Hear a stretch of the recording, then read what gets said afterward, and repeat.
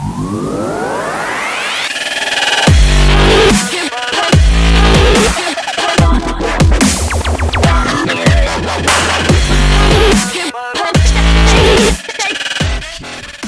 welcome.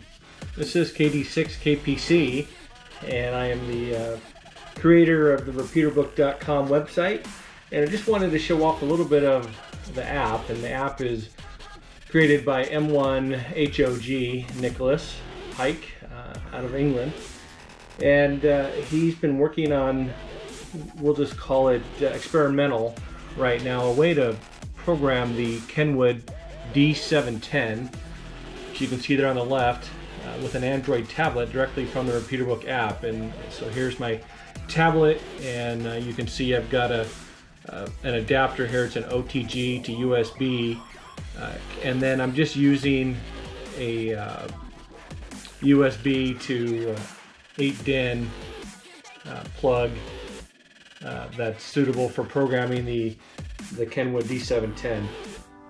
What you see on the right is the app up and running, and what I'm going to do is I'm going to tap on the very first entry there, WB7 SKD, which is located in Gresham, Oregon.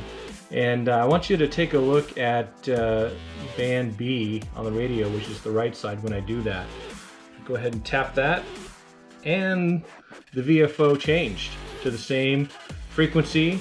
The offset is correct, the tones are correct. If I skip down to the simplex one, the very next one, I click on that, and you'll see that that's correct also. The offset is gone, which makes it simplex.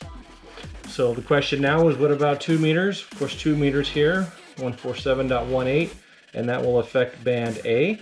Click on that, and band A has now changed, 146.94. Touch that, it's changed, 147.28. Here we got 443.475, 443.15, 442.875.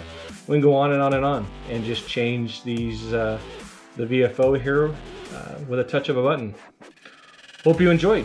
Again, KD6KPC, and please visit RepeaterBook.com.